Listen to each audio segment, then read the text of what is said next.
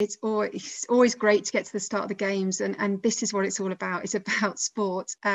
We've been here for 2 weeks, so we landed 2 weeks ago now. The time flies, but over the last 2 weeks, just preparing the ground for all the athletes to come in, making a house a home, and putting in everything that they could need, from performance equipment, gyms, through to Team GB rugs and Team GB mugs all over the place. So we're ready. We're ready for the athletes, and they're here. And as we said, the sport is about to begin. So, well, it's already started, of course, because we've had the mixed curling and the moguls. So we're well underway.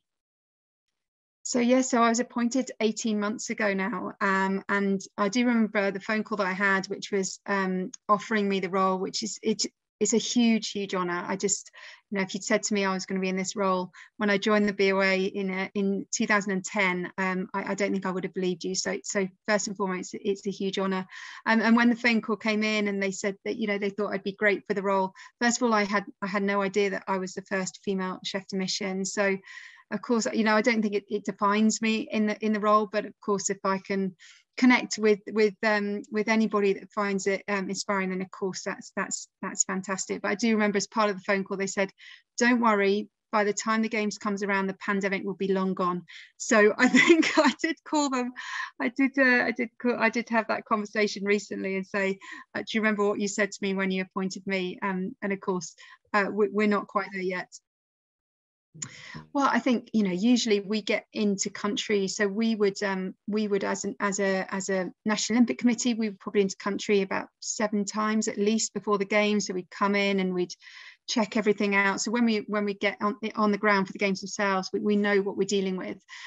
We did get into country before the pandemic, so we've been in a couple of times, and we've had a huge amount of support from the embassy on the ground. So they've been doing a lot of work for us.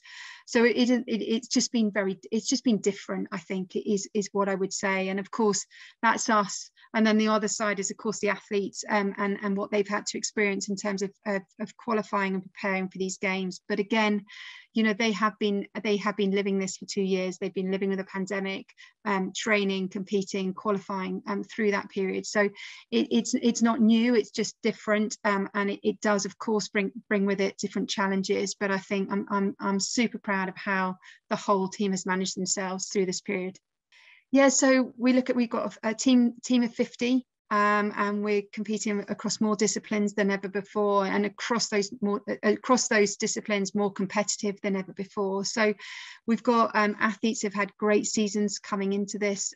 Just looking across that, whether it's Charlotte Banks in the snowboard cross, or Brad Hall and his crew in the 4 and 2 man, and so the list goes on in mixed curling.